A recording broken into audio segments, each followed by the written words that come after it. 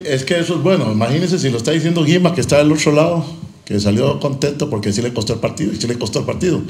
Porque al final, como le dicen, nos hacen un gol de error. Obviamente ellos tienen su oportunidad, nosotros también tenemos oportunidades, eso es parte del fútbol.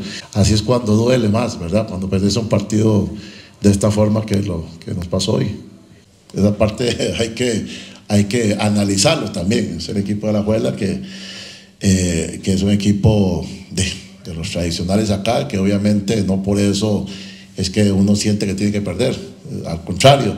Y uno de tus colegas lo dijo, nosotros jugamos de tú a tú con ellos, de tú a tú, ¿verdad? Por eso es que el partido iba ahí parejo, cometimos un error y un equipo como Alajuela no te perdona. Esa es la diferencia a veces de los equipos tradicionales, ¿verdad? Le regalas una y como decimos en el ámbito del fútbol, te la clavan. Pero sí estar consciente y estar anuente de que sí, hemos cometido errores que nos cuesta el partido y hemos dejado. Y como dice usted, sí, si no hemos ganado es que hemos dejado de hacer cosas también. Pues, ¿qué te voy a decir?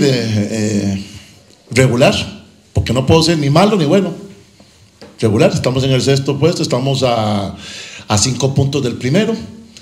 Creo que estamos a 2 o 3 de la clasificación. Pero sí tenemos que retomar el camino bueno que teníamos ya. Pero de ahí, en la otra vuelta hay que hacerlo bueno. Si lo hacemos bueno, tendremos más opción de buscar una clasificación. Y aquí estar sentados y no buscar ningún tipo de excusa, ¿verdad? Simplemente y aceptar que el equipo sí ha bajado el nivel en los últimos 5 partidos.